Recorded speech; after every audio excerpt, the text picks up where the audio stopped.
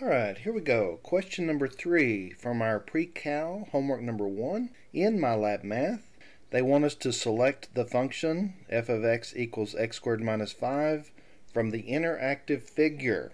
So the first thing we're going to want to do is click here to launch the interactive figure, and that is going to open up a pop-up window.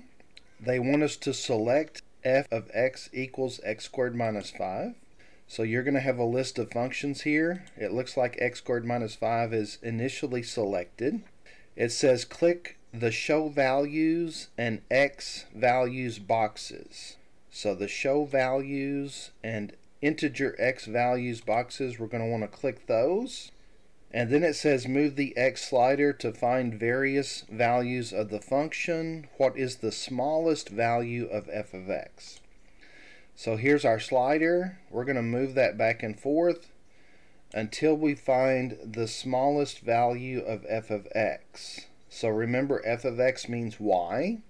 So we're looking for the point on the graph with the smallest y value.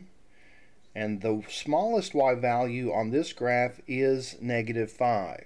And it does say the smallest value of f of x is. So you want to make sure that you answer the correct question here. The smallest value of f of x occurs when x is 0. We can see that here in the ordered pair. When x is 0, y is -5.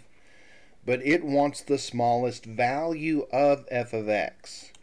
And so the answer for this problem would be -5, since they want the y value. And that's going to do it for this particular problem. If you have any questions or comments about anything covered in this example, please feel free to leave those in the comment section below, or you can text me.